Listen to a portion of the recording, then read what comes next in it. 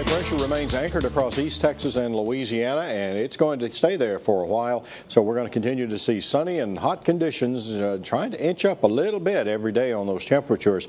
By late afternoon today, we'll be 96 to 97 degrees. That'll be close to the highs. And then during the evening, we clear out again. By bedtime, we're back down into the mid-80s. Overnight, mostly clear skies.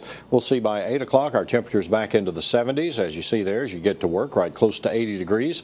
And lunchtime, we'll be back into the 90s as we head for another hot day, and by early afternoon, temperatures will be at least into the mid-90s, maybe even up to 97 degrees by that time. Now here's a look at your Tuesday planner. Lots of sunshine, sunny and warm at 8 o'clock in the morning, 81 degrees, 96 degrees by 5. I think we'll go 97 on the high temperature. And then we remain sunny and hot right on through Thursday and through the weekend, possibly even some 100s showing up by Sunday.